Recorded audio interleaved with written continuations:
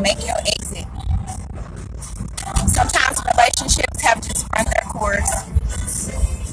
Sometimes we just got into certain situations to learn lessons about ourselves.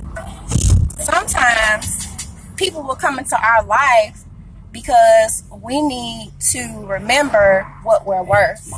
You know what I'm saying? So that's all it is, you guys. Happy Sunday. Hope you're having a beautiful day.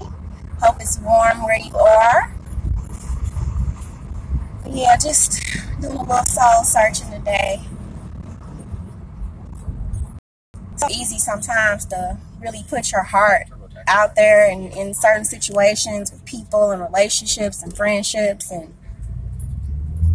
sometimes, you know, the truth even when you're not asking for it or looking for it. And sometimes people won't tell you the truth, but a lot of times what you need to know is going to be revealed, especially about people's intentions with you.